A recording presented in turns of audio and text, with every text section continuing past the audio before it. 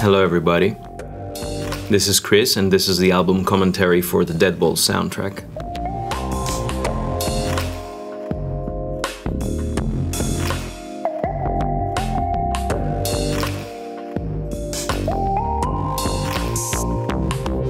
Several of you have asked me to do this, and I'm really happy to talk about the music of DEADBOLT. Just like I did with Risk of Rain, this one is fully improvised. I don't have anything planned in front of me, nothing is scripted, so you have to bear with me. I hope it doesn't get off the rails, but the album is about 80 minutes long, so you should expect some nonsense here and there. So let's begin. This is the first track. It's called Now I Am Become Death. I would say it's an apt title, considering the nature of the game and what happens in it. If you're not familiar with the game, you play a Reaper that goes out and kills undead. Some people have asked me about the title, especially regarding the grammatical correctness of it. If you're not familiar with the code, it's by Robert Oppenheimer. He was part of the Manhattan Project, and when they tested out the first atom bomb, that's what he said. That's half of the code actually. The full one is, now I am become death, the destroyer of worlds. And just after the first keyboard solo, here's the first guitar solo of the game.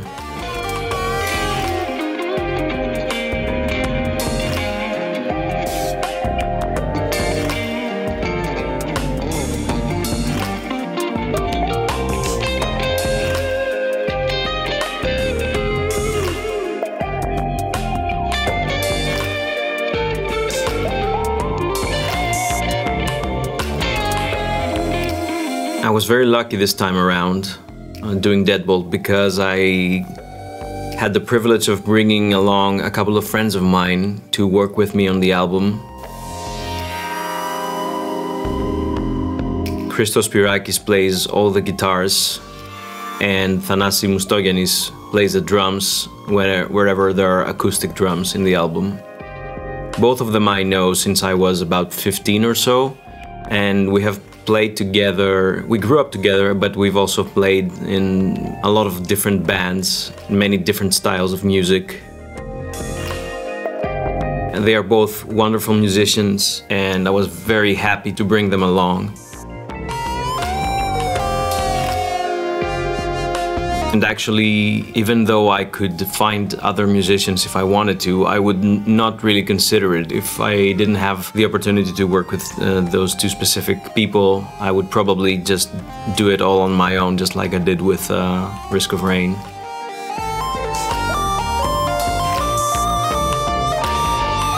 Here's another keyboard solo. I'm particularly proud for the sound in this one, in this track, I mean, the lead keyboard in this track. I like how expressive it turned out.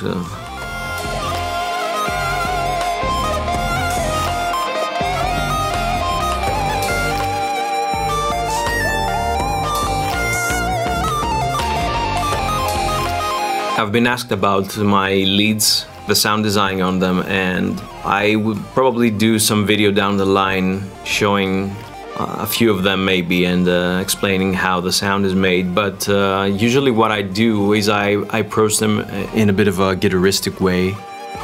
I first start with a simple maybe sine wave or square wave or something like that on a synth, and after I tweak the sound to bring it into how I like it, maybe some chorus, maybe some unisons, and the amount of portamento or not, that stuff that you will do on the synth. Then I will go on the track and add some guitar effects like overdrive or distortion and some wah pedals and stuff like that that will add a little bit of expression to the sound. By the way, that keyboard solo is not part of the track as you hear it in the game. I've made a different version for the album in which you probably didn't notice now because I was talking over it, but if you have heard the track, you might notice that the solo kind of lingers on while the music fades away, and to me that sort of symbolizes the moment that the Reaper becomes the Reaper and accepts his mission and goes out into the night to do all his killing.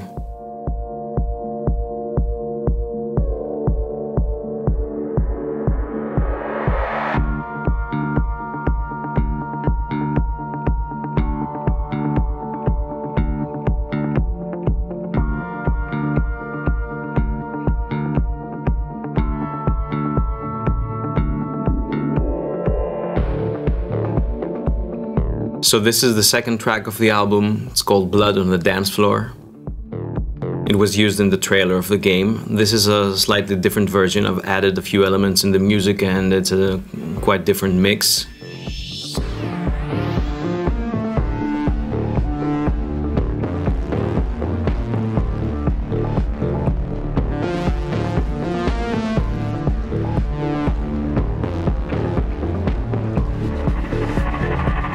And what you've just heard is the Reaper theme.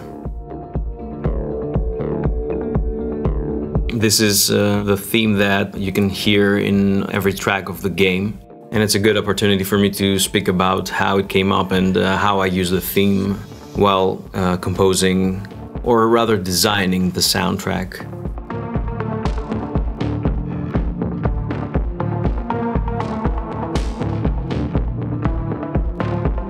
I don't know how other composers do it. Some probably like to come up with the theme first and then go into writing the music, but what I usually do, especially in cases like that where the pieces of music are not strictly narrative, they're just, parts of a level and they're not telling a story throughout. What I do is I start writing pieces to pinpoint the sound of the game, or like the instrumentation and what kind of atmosphere each piece will give out, and the whole soundtrack in total will give out.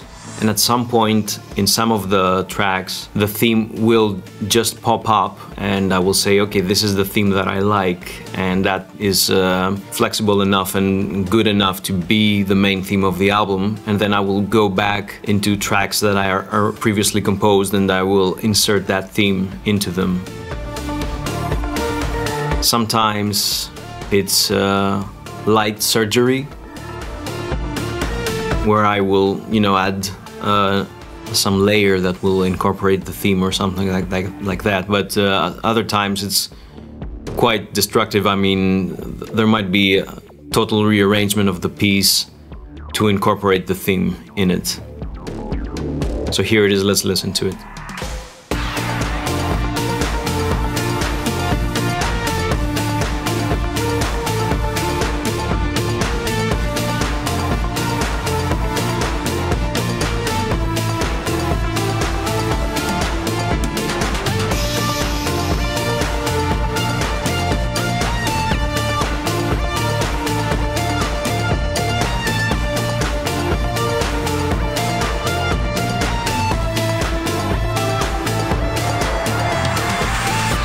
Actually, in this case, if you pay close attention, you will hear that both of the voices here, the counterpoint between the two voices, like that pom pom pom pom pom, both of these voices are doing variations of the theme. So it's actually just one single unit of music here that is being played against each other.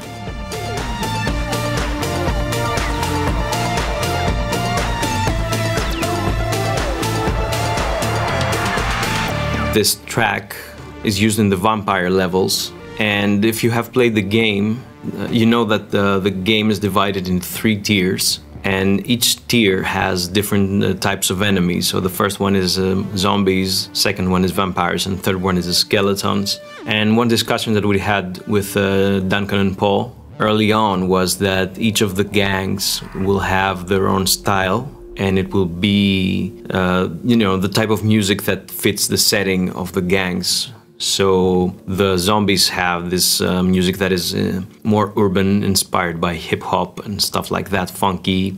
And the vampires, being creatures of the night, of course, they are nightclub dwellers. So we did all the electronic, the EDM music, if you will. And the more rockish stuff will go to the skeleton crew.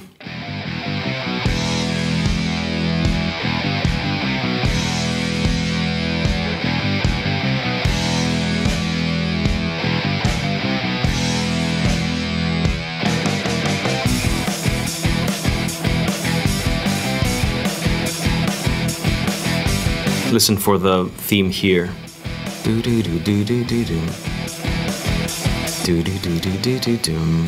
That's a good example of what I was talking about before, about a piece changing to incorporate the theme, because the original riff for this piece was something entirely different. And once I had my theme coming from the previous track, Blood on the Dance Floor, which I think was fifth or sixth track into the composing process.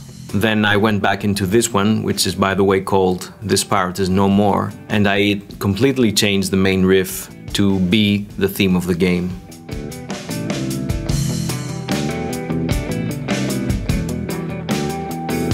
Here's a good example of something that I like to do with my music, which is incorporate a bit more complicated rhythms.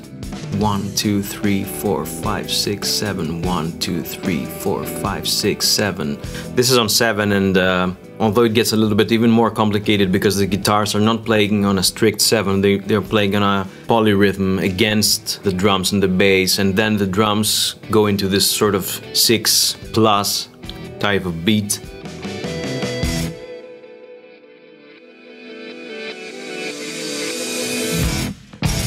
It's a little bit complicated to explain it here in words while listening to it, but if you go to the track and pay close attention to it, you will see that it's a bit of clashing rhythms that meet each other after, you know, X number of bars.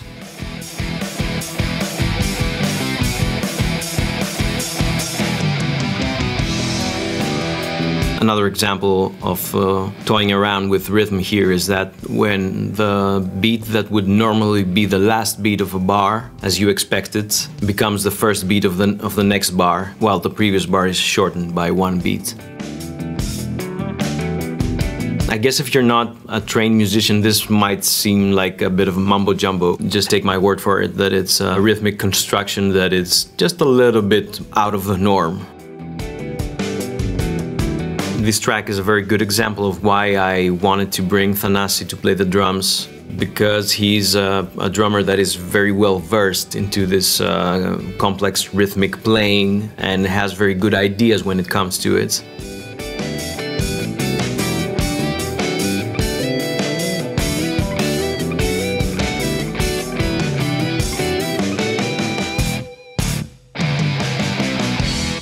The way we worked with him is because he's actually in LA and I'm in Greece. So what I would do is prepare demos of the pieces and send them to him via Dropbox. And then he would go into the studio with Nikolas Farmakalidis, which is the person that engineered the drums. And they would record and would send it back to me in a multi-track. And then I would mix it here in my sessions. But the thing is that I would let Thanasi have a lot of freedom. I mean, I would give him some points in the track where I was a bit more strict about what he should do, because we needed to have, you know, some anchors drum-wise. But other than that, I would tell him, you know, bring your own input to it. I want this to be collaborative, and he did. And This Pirate Is No More is a very nice showcase of that. As well, of course, with Reaped by Death, but we'll get to that later with the drum solo and all. And by the way, the title This Pirate Is No More is a reference to the Monty Python sketch.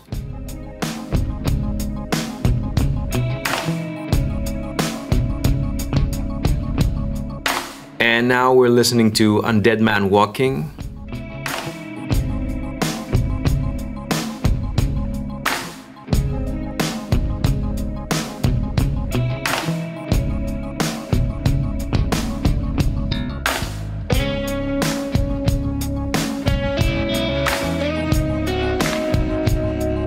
The interesting thing about this piece is that when I sent it to Duncan, I think that was the 4th piece I composed, 4th or 5th, somewhere there.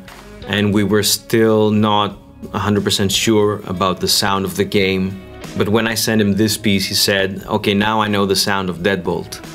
This is the piece that has this sort of stealth feeling and this planning in the shadows kind of sound.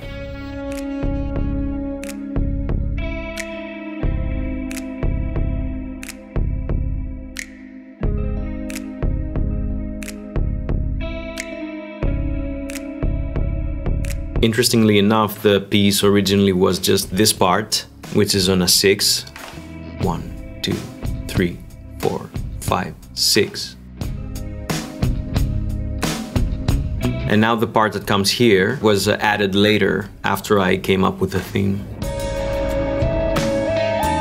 The portamento synth is playing the Reaper theme.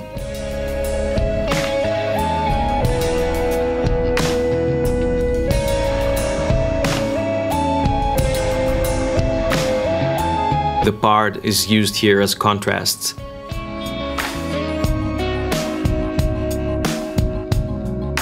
Think about this part as somebody that's taking like small steps into the shadows. And then the other one is all the planning that went on, the execution of that planning.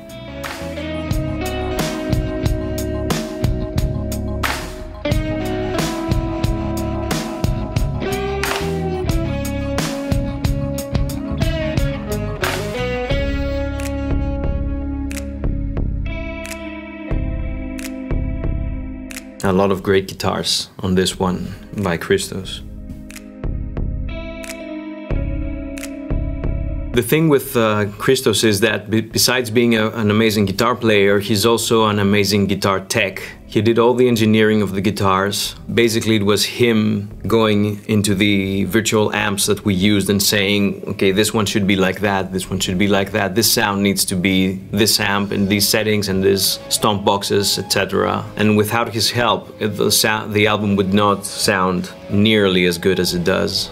I mean, I hope it sounds good.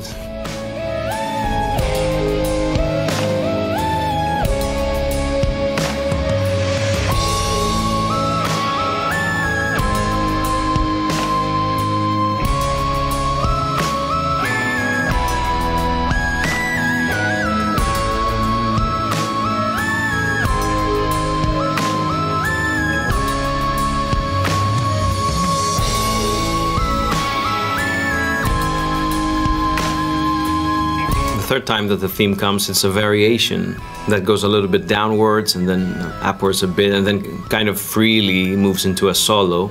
And I've had one person send me a message that was like, I like the theme here, but when it gets too high, it gets too high. And I was like, well, yeah, sure, if it gets too high, it gets too high.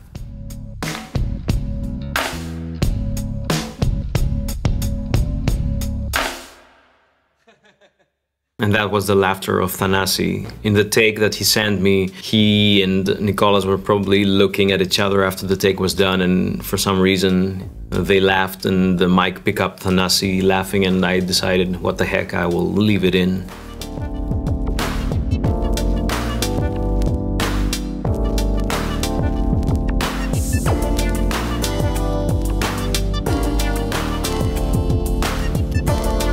And here's another zombie track. This one's called Hey Nong Man. If you're wondering why it's called Hey Nong Man, it's a reference to Comedy Bang Bang.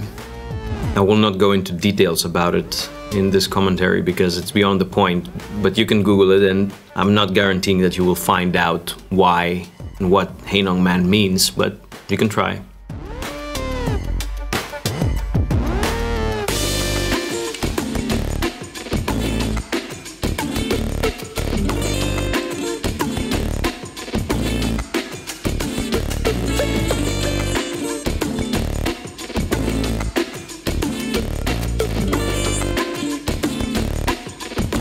This is the only guitar in the album that is not performed by Christos or myself, and it's a sample we used just because it was a very messy classical guitar and we really liked the sound of it. We've considered for a while replacing it with our own take, but it was just what it needed to be, so we decided to leave it as is.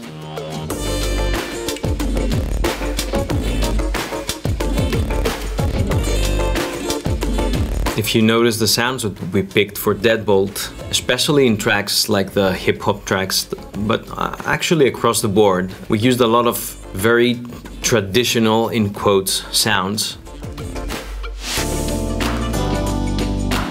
I will talk about that in a minute, but pay attention here. The bass is actually playing a variation of the Reaper theme. Do do do do do do do.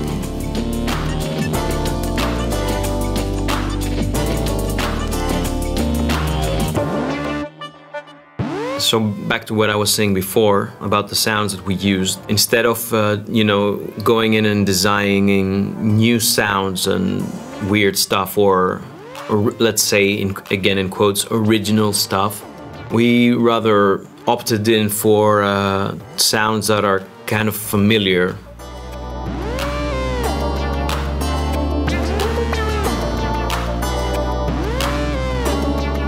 Because we were dealing with familiar styles of music, we wanted to use sounds that are known to listeners of this particular style.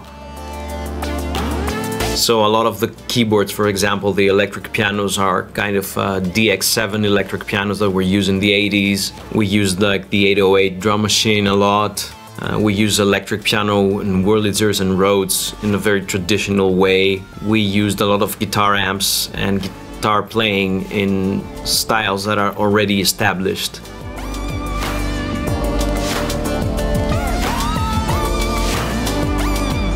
Now this is a very conscious choice we made because let me bring Risk of Rain as a counterpoint, as a comparison. In Risk of Rain I've used a lot of spacey sounds, a lot of open stuff, ambience, very long reverbs, and a lot of sound design to create original sounds. But that was because Risk of Rain was something that had to do with exploration of the unknown, being on a hostile planet that you're not familiar with. Deadbolt, on the other hand, while it does have this supernatural element, I mean, you're a Reaper taking missions from a sentient fireplace and you're going out and killing undead people, but still it's very earthly because those undead gangs, they're basically gangsters or club owners, you know, and it takes place here on Earth. So I wanted to have this sort of connection with that, to keep this feeling of familiarity.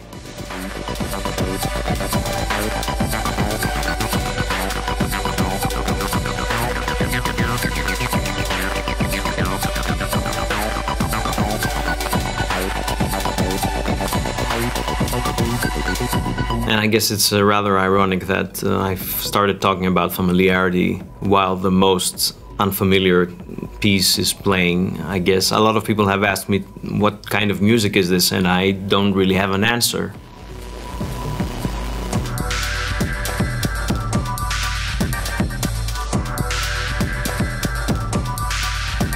Although at least one person has commented that this is the one that sounds most like Risk of Rain, which is a very interesting comment given the fact that about 80 or 90% of what you're hearing in this track is actually samples taken from Risk of Rain and repurposed and mangled and twisted in various ways so that they create something new, but still the original source, I guess, is there.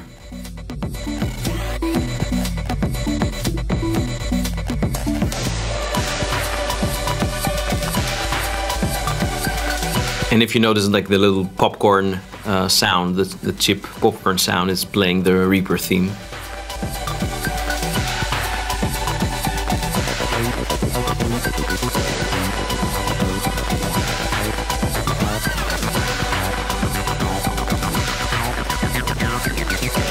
And the bass is a classic 303 acid bass, which is again something very familiar. I'm guessing that if you are a person that listens to this type of music, you will be very familiar with what I'm talking about. It's a classic bass sequencer from back in the day. You can find the hardware now, but I've used the software emulation of it.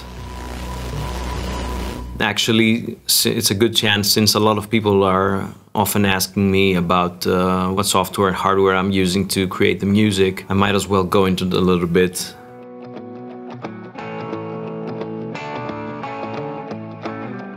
I don't use a lot of hardware stuff. The only hardware stuff I use besides my computer is my two MIDI controllers. Everything else is virtual instruments and effects.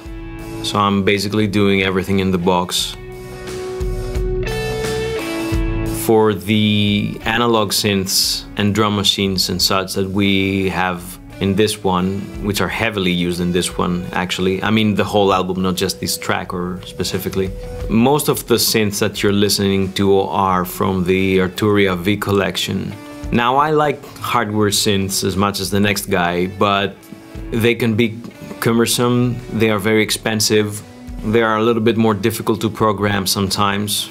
For example, I would love to have a DX7 in my studio, but it is notoriously difficult to program, while having the FM8 equivalent from Native Instruments is much easier to go into it and tweak the sound to your liking and, you know, save presets and such. So I usually go for software stuff. It's also much cheaper, and it's something to consider because, you know, we're in the indie scene, so I can't afford to pay $2,000 for an 808, a hardware 808, when I can find one starting from free, because it's sampled from pretty much everybody in the planet right now. So you can find the samples for free, or you can find a decent emulation of it for about 150 euro or something.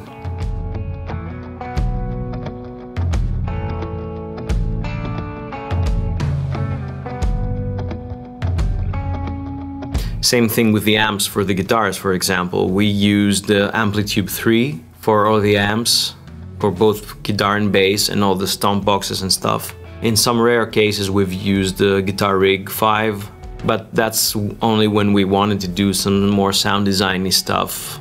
All the traditional guitar sounds are made with Amplitube.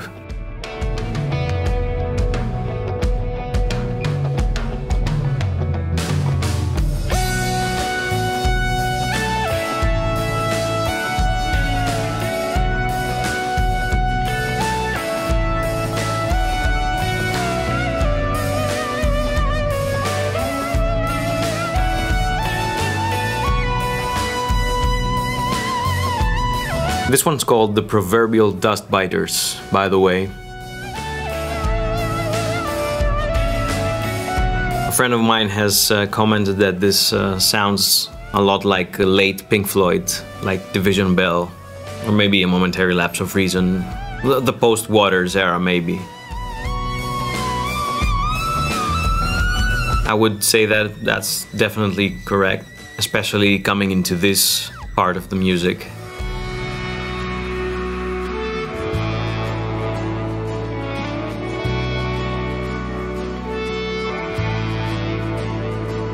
And I would add to those influences that of Porcupine Tree and Steven Wilson in general, like his later project Blackfield, and then his own solo stuff.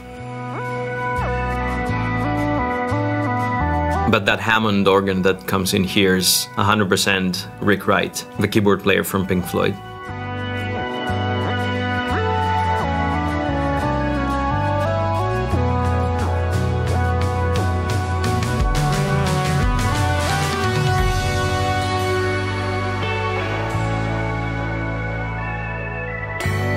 And this whole section is definitely inspired by the Division Bell.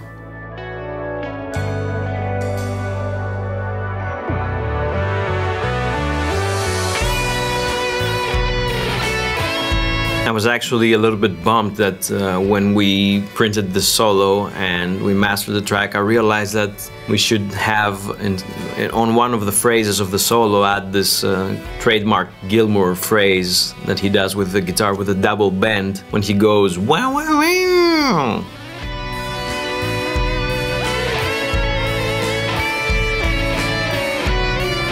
It would definitely fit into this solo.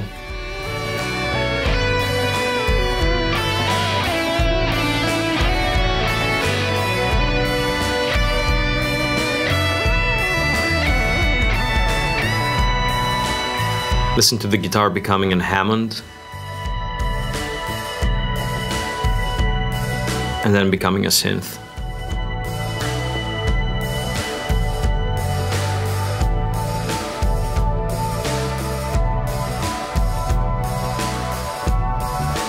As I've mentioned before about Thanasi, letting him to bring his own material and his own ideas into the drumming, the same thing happened with Christos, and even to a much larger degree, because he was involved in practically all of the tracks, and he was here in Athens with me, and we had this very, very close collaboration where we would spend countless hours discussing the music and sending files back and forth, and him being here in the studio and not just talking about the guitars, but discussing the mixing, the instrumentation, the form of all the music, which makes this album much different from everything else that I've done, because my past work has been very solo, if you will. Something that I was always doing very much on my own, while this one is very collaborative.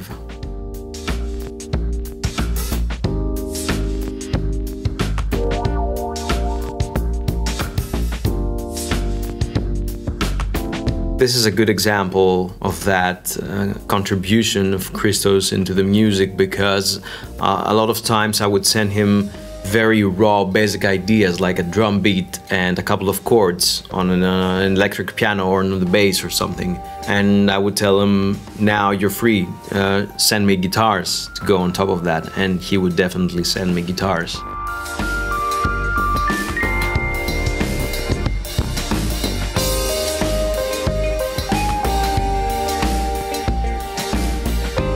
So all the guitars you're listening to here were not my original ideas. Christos brought those, all this Nile Rodgers type of playing.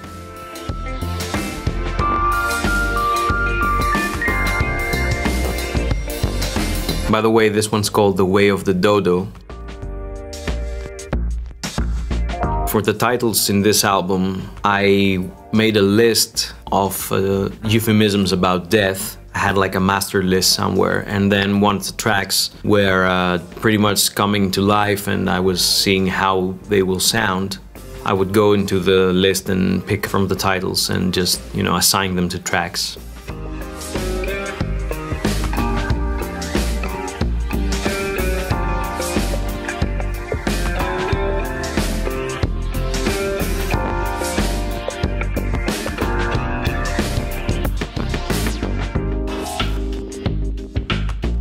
In this particular track, if you are paying attention to instances of the Reaper theme and variations of it throughout the album, you will notice that the main melody is indeed a variation of the Reaper theme, but this particular one is very special.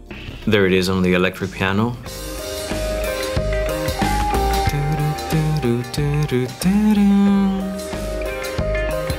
So this one is actually a theme from a Greek TV show of the 90s, which has become kind of a cult hit, and its theme song has been elevated to kind of a punchline into jokes. And I was really fond, and also Christos and Thanasis, we were all fond of this show a lot. And I was jamming one day, trying to come up with a solo here, and I noticed that the theme, the Reaper theme, is very close to the main theme of that TV show, so I decided that I will reference it here.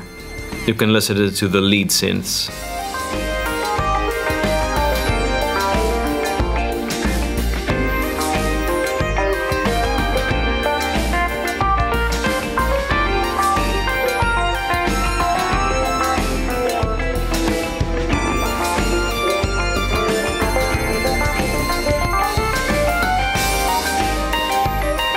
Actually, I will put a link to the actual theme in the video description so that you can compare if you like.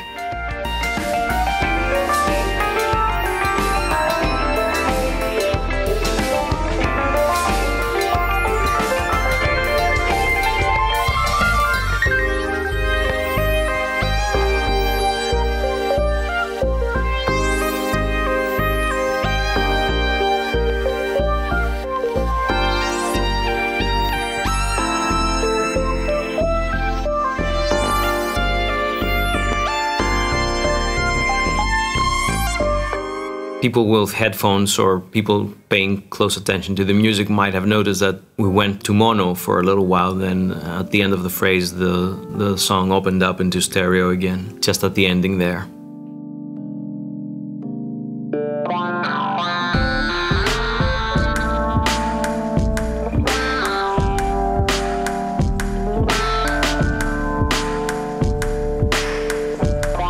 And this one is Reaper and Blues.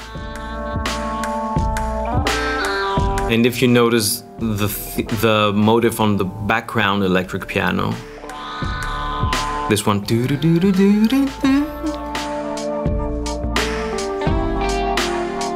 it's the same theme used in Reap by Death. And actually Reap by Death, it was composed first, and then that little motive was used in this one. I really like this beat here. It's kind of shuffle, laid back.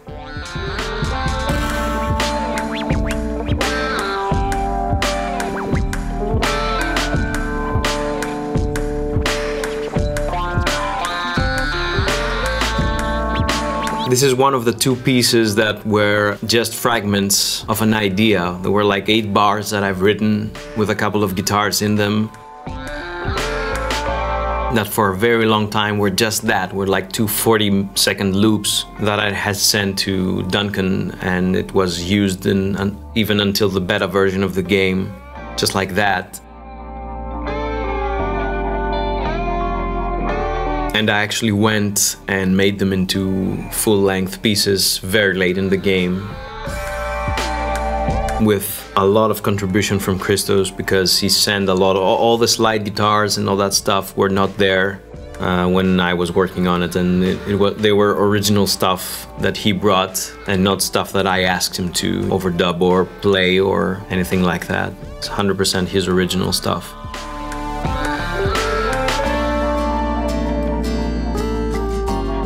Just like this guitar, actually.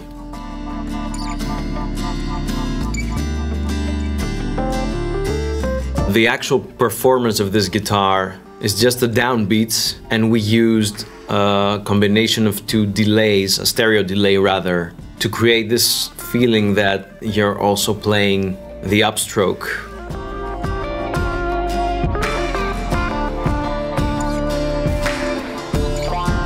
So it was more like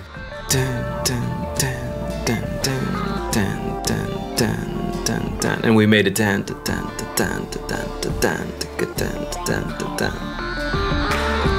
don't know if that makes any sense. Actually, that's a good time to mention that if you have any more questions or want to ask me about something that I won't mention in this commentary, please leave a comment.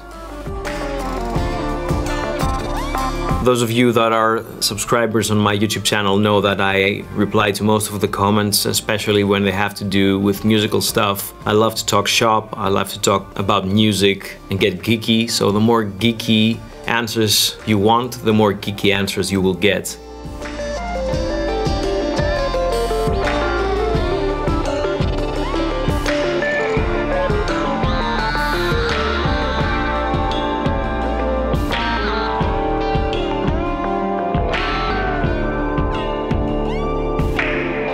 I really like how during this outro the track becomes a little bit more glitchy, and there's a low pass filter closing in, making it less shiny and a little bit more to the background.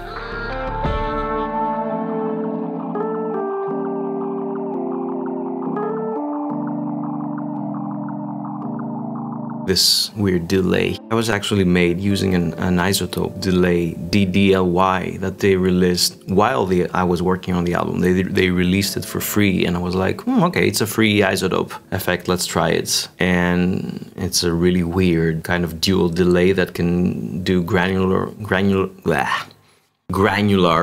delay stuff. I'm keeping that in, actually. I'm not gonna edit it out.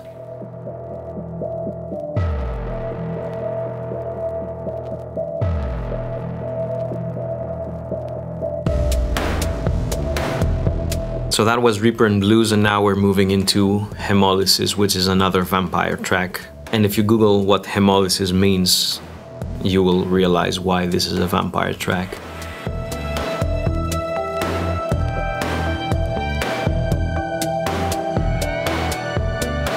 This one is also interesting rhythmically because I've chosen this weird time signature of 13 eighths. Let's count them together. 1, 2, 3, 4, 1, 2, 3, 4, 1, 2, 1, 2, 3, 4, 1, 2, 3, 4, 1, 2, 3, 1, 2, etc. Which is a really non-common time signature, especially in Western music, which most of it is based on 4/4 or 3/4.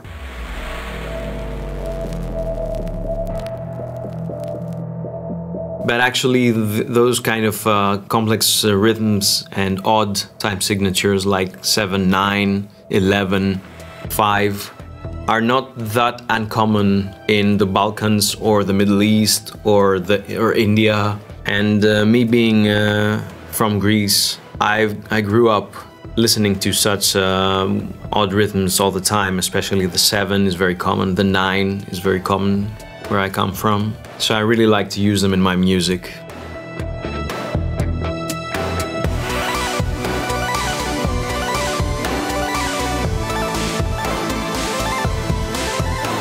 And of course it's a major part of the progressive rock sound, which is a very important influence to me.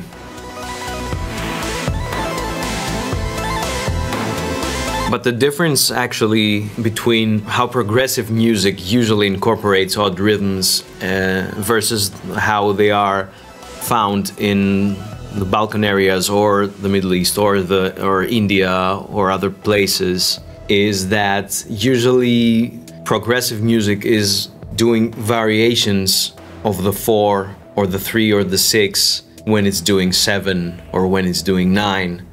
So a 7 usually in the Western world is like a hunch 8. I don't know if that makes sense.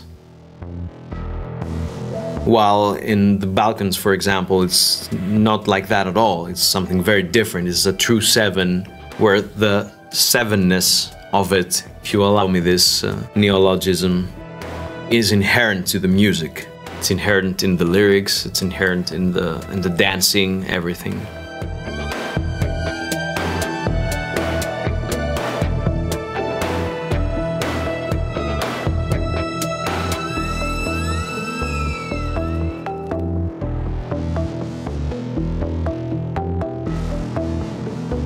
And here's the main theme of the album here in the synths.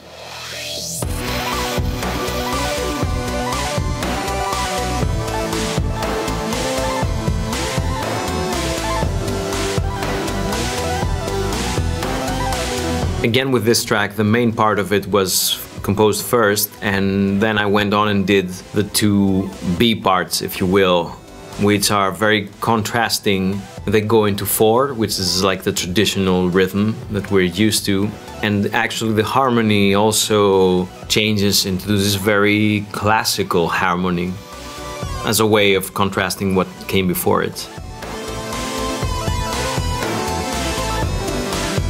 And even doing a little bit of counterpoint. I would like to think of this as like the Baroque moment of the album.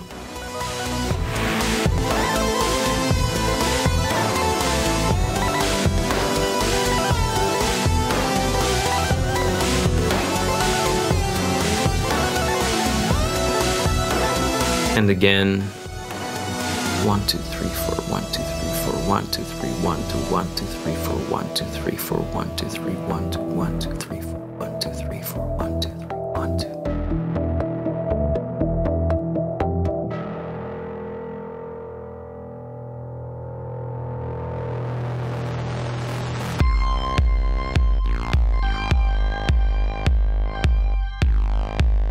And this one's called Werner und Klaus.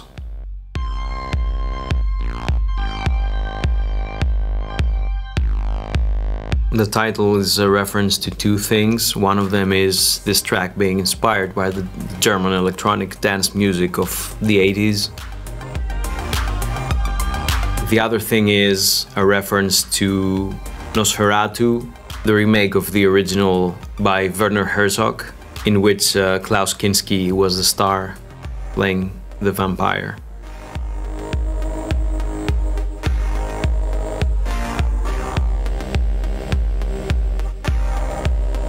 Werner Herzog is not just one of my favorite directors, but also one of my favorite humans. And if I have the opportunity to, reference him somewhere in my music, then I will gladly do it.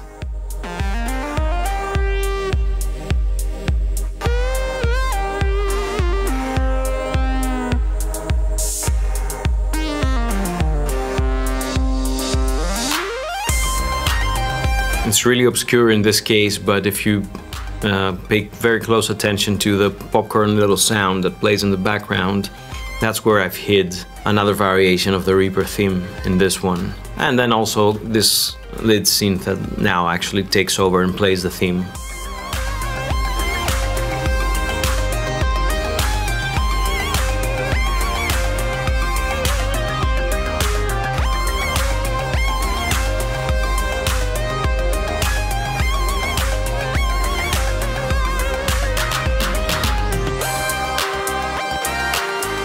I think that's one of the two pieces in the entire album that actually don't have any guitars. It's this one and Break of Dawn.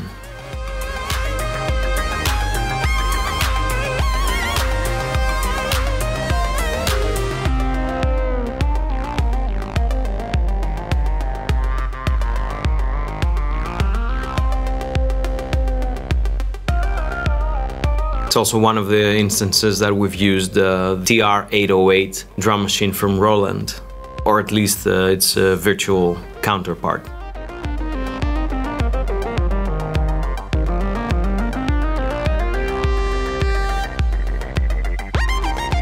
If you're familiar with the sound of it, then you'll probably recognize both the kick drum, but definitely like the clap sound that it has.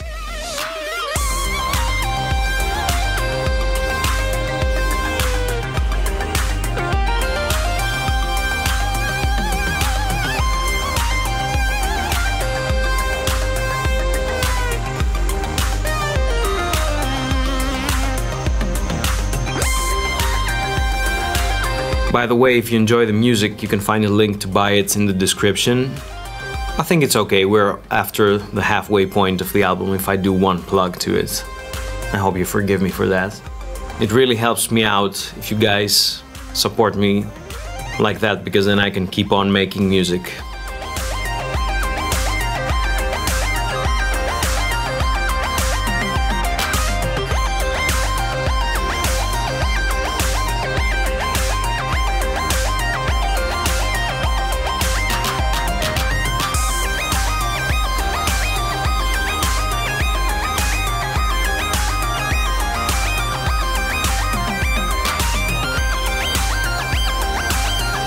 Pay attention to the synth that will remain after the music stops, especially its pitch.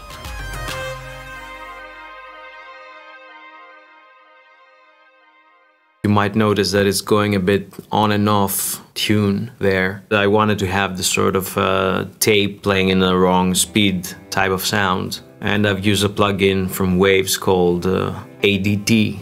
Automatic double tracking, which does exactly that. You feed it with sound, and then it has this couple of virtual tape heads which are sort of losing accuracy as the sound comes through them, and it's tweakable to your taste. You can add distortion to it or something, but the main point is that it creates a bit of the wrong tuning a little bit to the sound, depending on the amount of the effect. What was originally used for was it was actually created for John Lennon when he was in the Abbey Road studios, because he didn't want to go in and do another take of his vocals to make them sound fatter and thicker. Because if you go over your vocals and do another take, they will be on the same melody, but it won't be the exact same take, and that creates this sort of chorus effect. But he was, too busy, air quotes, to do that. So he told the engineers, I don't know, you guys figure it out. And what they did was created this sort of loop of the vocal take going into another tape recorder that the head was wobbling a little bit, creating this effect of displacing the take. But enough about the Beatles and history of Abbey Road. This one's called The Banality of Eternity. And the reason I chose that name is because originally this track was the longest one in the album. It was about 6 minutes long. And to me, this is the piece that sounds really heavy. I've actually had trouble mixing the track and generally while working on it, I would get really down and almost depressed by the sound because it has this sort of, you know, overwhelmingly sad sound, at least to me.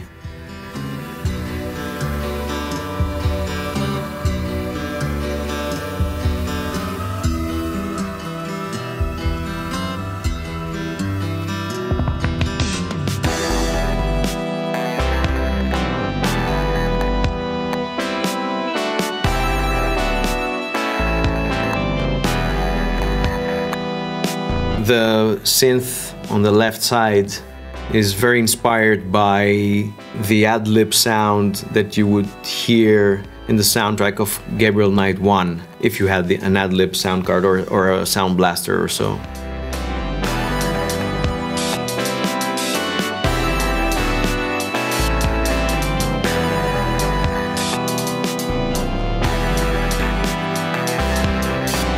And somebody commented this exact thing, that it reminds them of Gabriel Knight, and I was really surprised by that. You can't hide from people.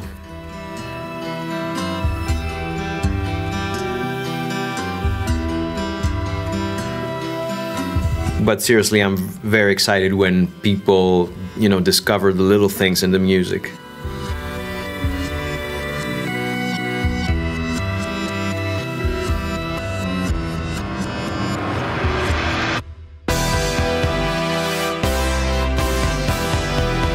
Obviously, this track is a nod to the synth pop music of the 80s with all those, you know, early synthesizers and the overuse of the particular sound that they had and the drum machines and such.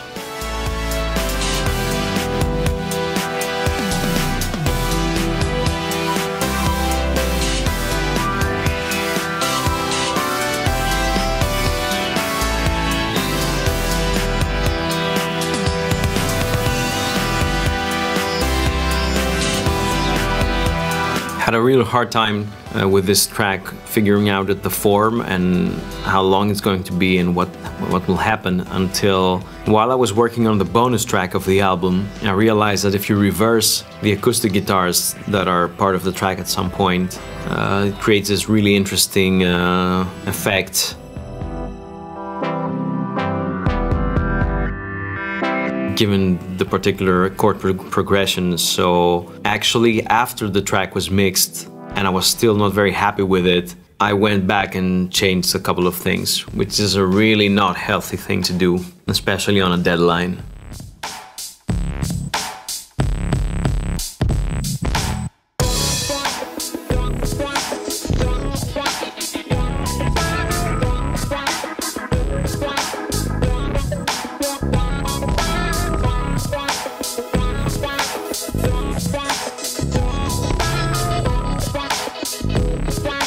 And this is the other track that, back when I was talking about Reaper and Blues, I said that two of the tracks were just small, like 40-second loops that were just laying there waiting to become full-fledged pieces, and that's the other one of them.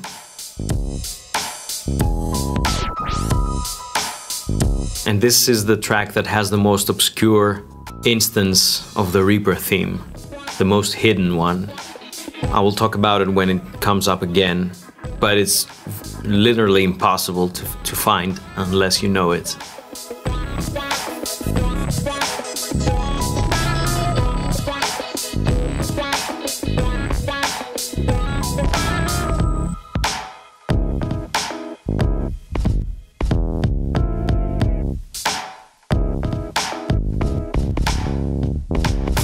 This is definitely one of my favorites from the album,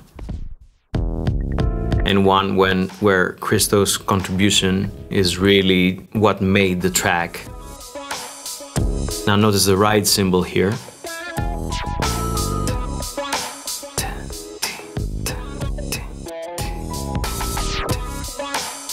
As I said, it's impossible to figure out on your own, but what I actually went and did is that I took the sample of the ride cymbal and tuned it so that it reflects the Reaper theme.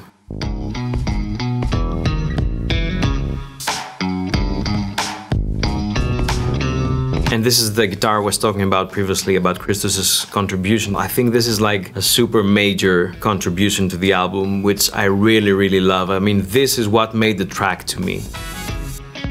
Because afterwards, the brass that comes in is based on that, and basically all this section has spawned from this funky guitar.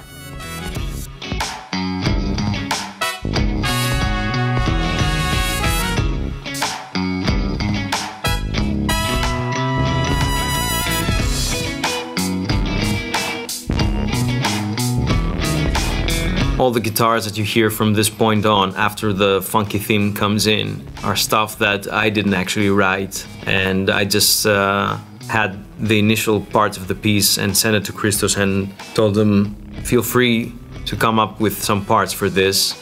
And he did. Boy, did he.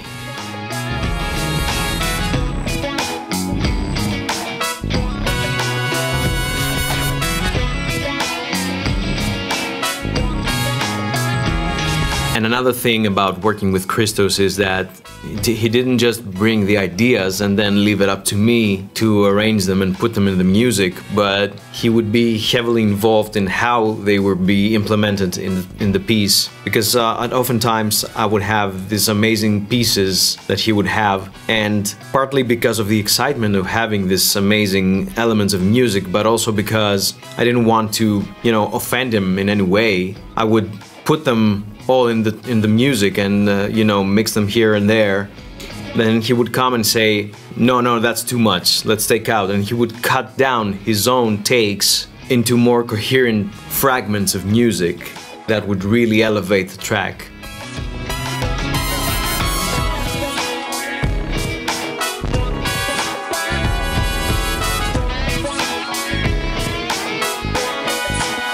And here's one case that you can hear vocals in my music. It's a very rare occasion. Actually, I'm not even sure if it's ever done before.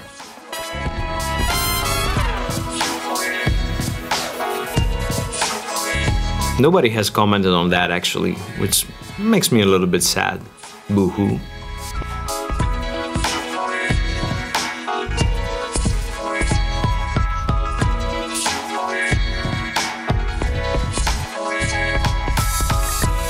This little vocoded section of vocals is inspired by John Coltrane's "A Love Supreme."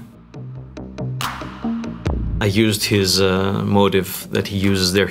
At some point during the first piece of the album, he starts chanting "A Love Supreme," and I thought, okay, I can reference that because I needed to add a little bit of something in the track, and I thought a vocoder would be nice, and that's what I picked. It is actually saying a death supreme in my version.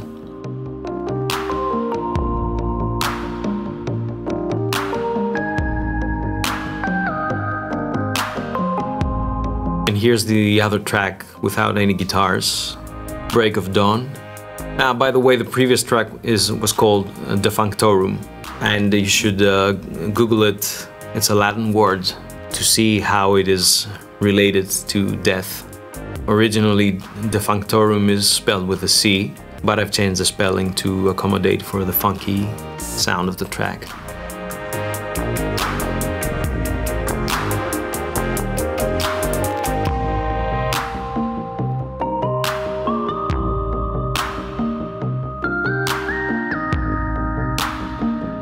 And this one's called Break of Dawn, and if you're wondering what does this have to do with death, consider that this one is a vampire track, and what does the Break of Dawn do to a vampire?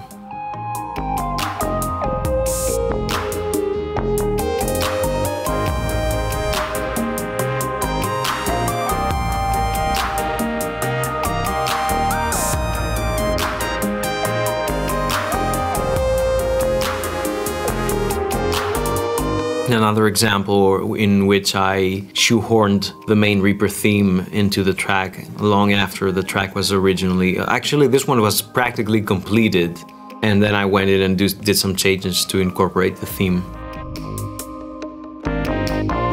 This one again uses the 808 drum machine.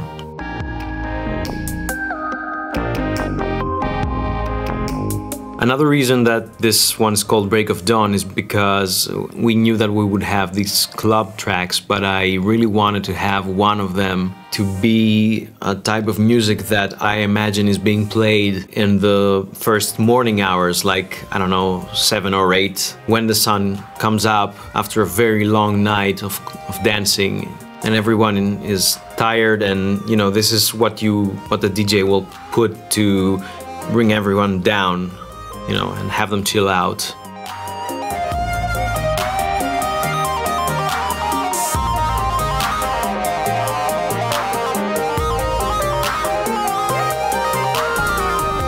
And here's the Reaper theme in the synths.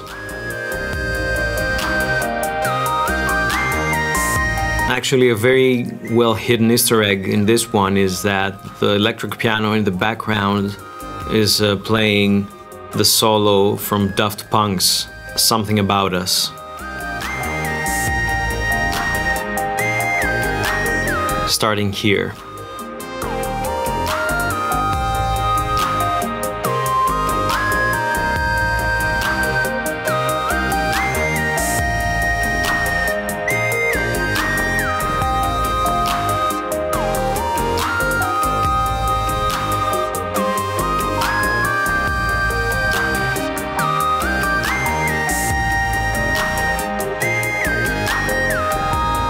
You've probably heard me mentioning Daft Punk again. Is a very strong influence in my music, especially their album Discovery. I consider it the best album that I've ever heard in my life, and I'm including in those albums everything that pop music has to offer. I put it above like Sgt. Pepper's, Abbey Road, which are like super influential albums for me, or, you know, The Wall, or Wish You Were Here, or I don't know, A Night at the Opera from Queen. I put it above all those albums.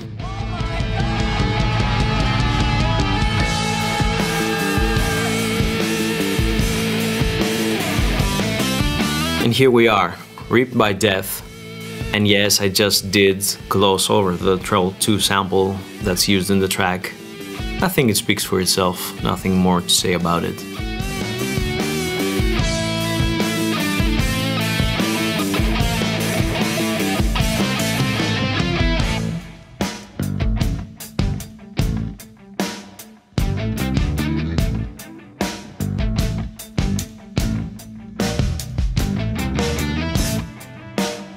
I really love this piece because it's just me and Christos and Thanasi just jamming.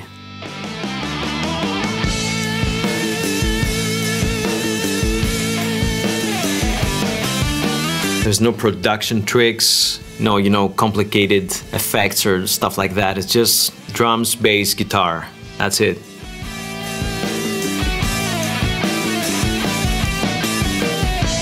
Listen for the Reaper theme in the guitars here.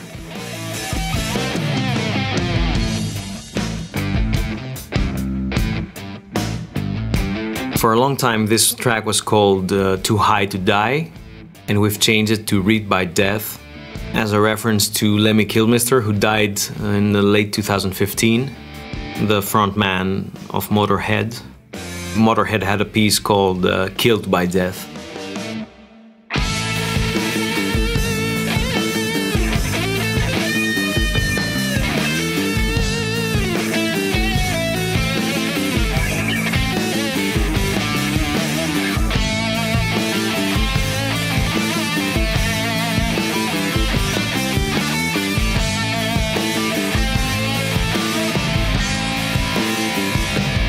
I mean, honestly, Christos outdid himself in this solo. I just love it.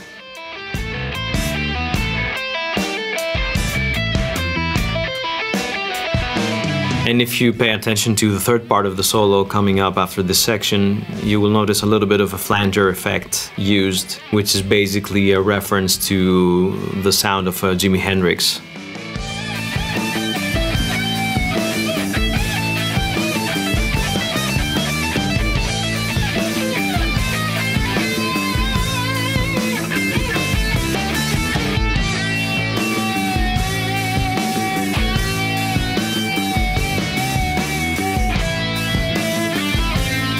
Notice the ending of the solo, the bend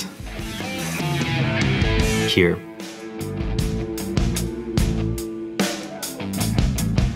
And obviously a drum solo coming now.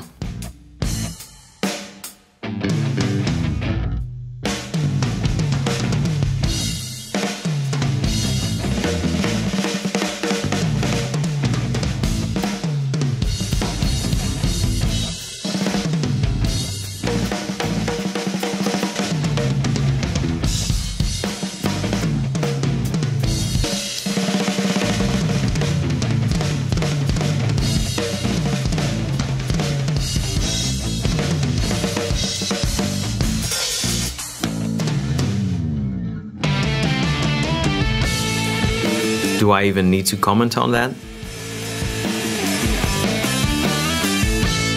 By the way, if you listen to the sound, to the mix of the drums, generally throughout the album, I always like to mix my drums player perspective. So it's as if I am sitting on the drums and playing. I've talked about this a few times because I am a drummer myself. Whenever I listen to a recording that is mixed audience perspective, I feel it takes me out basically because I want to feel that I'm sitting in the drum stool and playing along. So I always mix the drums as if I'm sitting there, which means that, you know, the high tom is slightly to the left, the floor tom is to the right, the hi-hat is a bit to the left.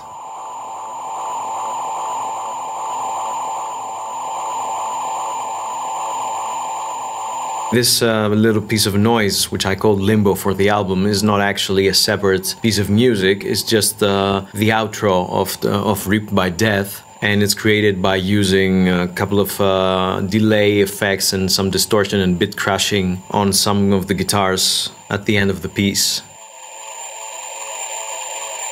And the only reason that it's a different piece in the album release is that I wanted people that, you know, want to include Reaped by Death into playlists and such, that they don't have to be burdened with a 50-second outro that is just noise. So you're welcome.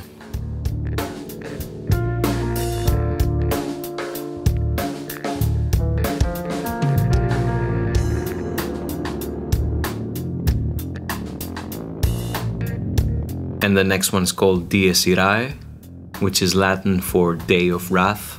It's a hymn that is used in the Mass of Requiem.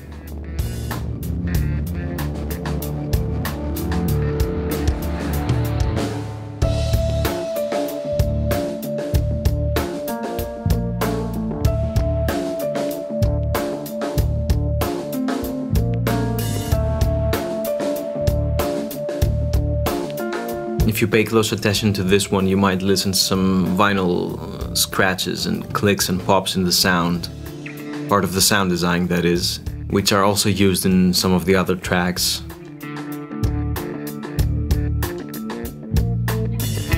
Which is, again, part of the conscious decision that I made to have this album be very familiar, having this familiar sound.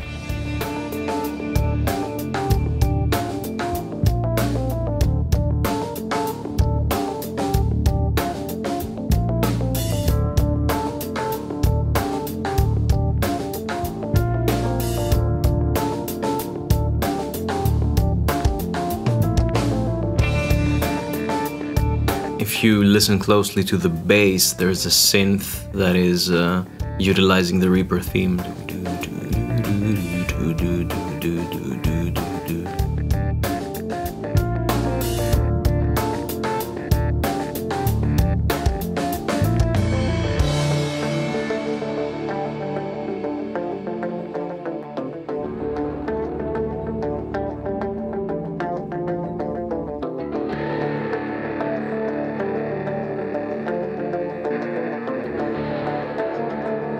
For this track, we had the first part, and for a long time I wasn't really sure how the piece would evolve and develop. So at some point I went into this build-up session.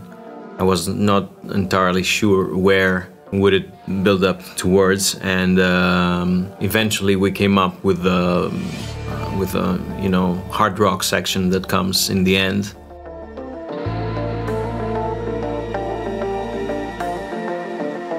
But what's interesting about this is that once we started building it, we had created this sort of feedback loop where we would lay the tracks and then we would say, okay, let's make it a little bit harder, and we would go and change a little bit of the sound of the guitar or overdub it or double track it with another guitar, and then we would say, well, now it needs to reflect that change in the drums. So we would go to the drums and add more strength to them, and then we'd say, well, now the drums are too strong for the bass that we have here, and then we go to the bass and maybe add overdrive, and then we would go back to the guitar and say, well, now the whole rhythm section is too strong for this guitar, and we add a wah-wah pedal, and then we added a bit of distortion in the actual drums and some double kick drums. And then we would add an auto wah on the bass to have that also be, doing like a wah-wah thing. And eventually this started from a hard rock section into this really strong metal section with chinas and double kick drums and all that stuff.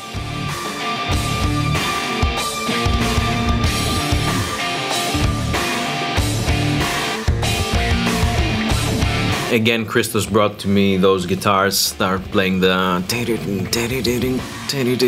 and what actually happened is that he sent me 3 variations of those guitars, and he said, well, pick one and we'll see, whichever you like, and maybe we can use it in the outro to beef up the sound a little bit. And then, because they were a little bit different rhythmically, I thought, okay, let's start with one and then let's spread them out left and right and have both of them playing against each other, and then add the one again in the middle and create this kind of counterpoint between the 3 of them and make this really full, active piece of music that is really dense. And here's a piece that has become fan favorite, I would say.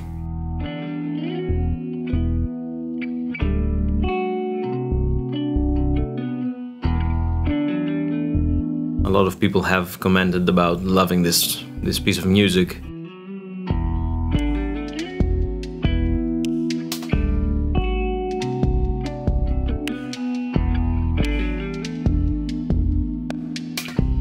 This one actually I credited as being composed by Christos and I use Christos' name first because at some point I asked him, besides all the music that you're sending me for the pre-existing tracks, if you have any themes, motives, ideas for independent pieces of music that you feel might, fit this sonic world, why don't you send them to me and see if we can make something out of it? And he sent me a few things. This wasn't one of them, but when I listened to it, I was like, okay, this one we're definitely using.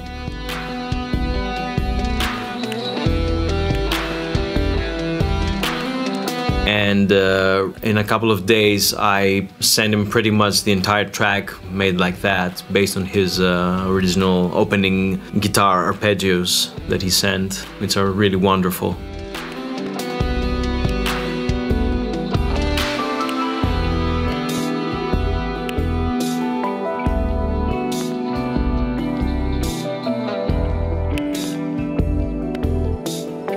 I also got very positive feedback from Duncan when I sent him this piece. He really liked it too.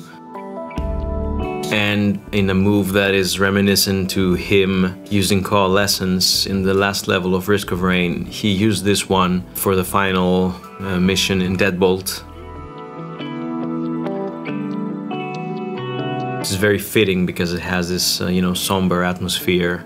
It gives you a little bit of time to contemplate on the whole journey.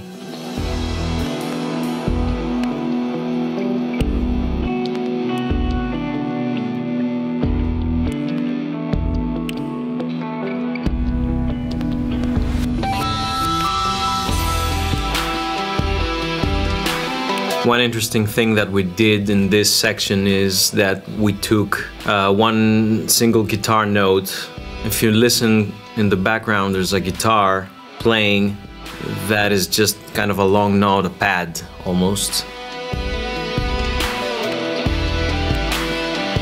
Listen now, that will go higher.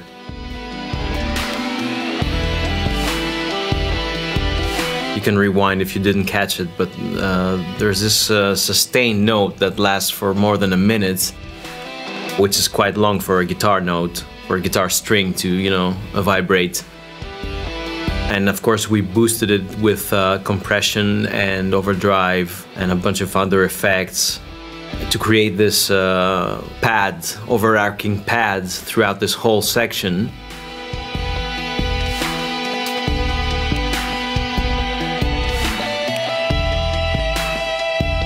And that was just us having fun in the studio, because obviously it's something that we could have easily done, or at least approximated, with any synth. Throwing a bunch of overdrive on it and long delays and stuff and creating a very similar sound. But we really wanted to do it with the guitar. And to those of you who are more versed into the guitar world, we didn't use an E-bow. So it's really one single stroke of the string with the pick, and then just sustaining it with a little bit of finger vibrato and yeah, compression, overdrive. And of course we actually use the guitar that has very high gain. I have an Ibanez guitar here that has a really strong gain output.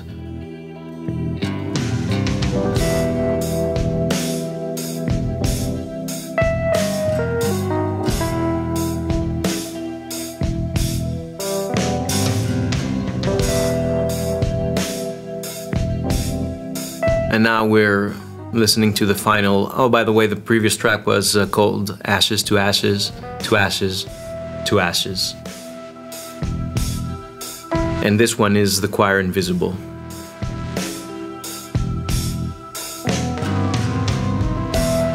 This maybe is my favorite track of the album.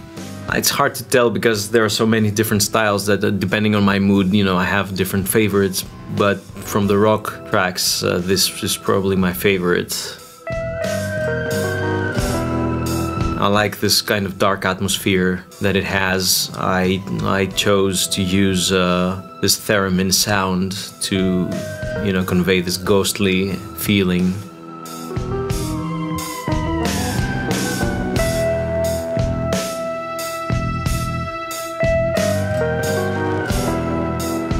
But what I really like about it is that the piece is in E minor and the melody practically travels down through E flat minor. Bold move, but works within the atmosphere of the piece.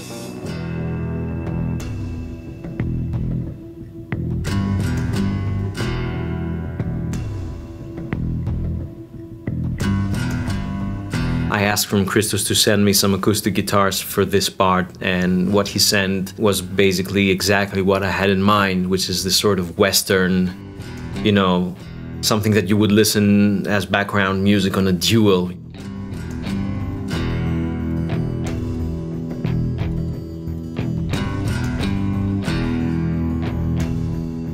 I really love how this build-up approaches here and kind of rapidly bursts.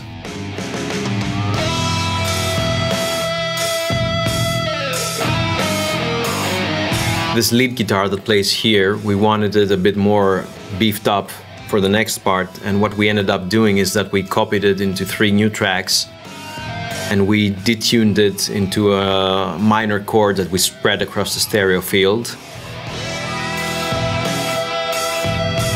And it's a minor chord that moves in parallel with the entire melody, so basically something that would otherwise be done with a harmonizer perhaps.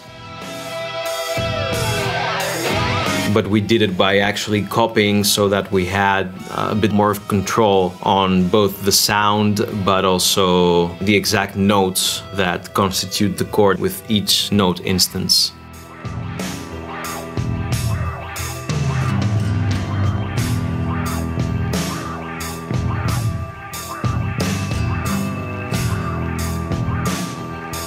And again, using this weird delays here to create a soundscape, just like we did with Limbo, but a bit more controlled here, a bit more musical.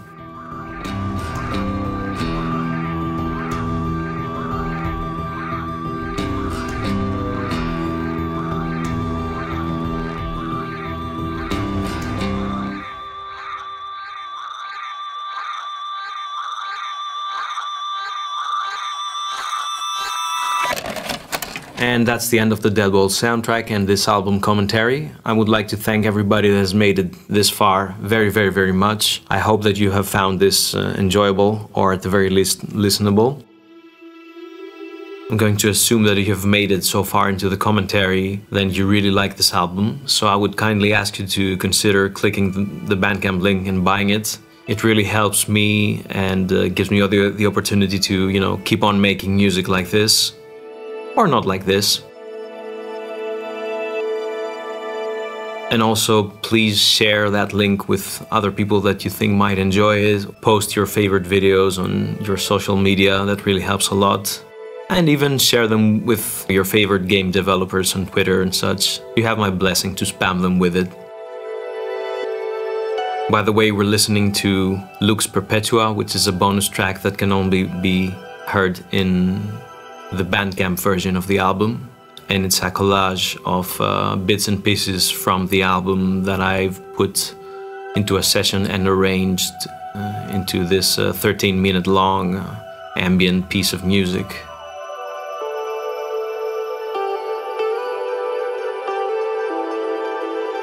Before I sign off, I would like to remind you that if you have any further questions about the album, you can leave a comment on YouTube, and I'm happy to discuss it with you and clarify. But also let me know if there are any specific stuff within the album that you would like to see, you know, a video dealing directly with those, and I will consider doing it in the near future. Once again, thank you very much for listening, and take care.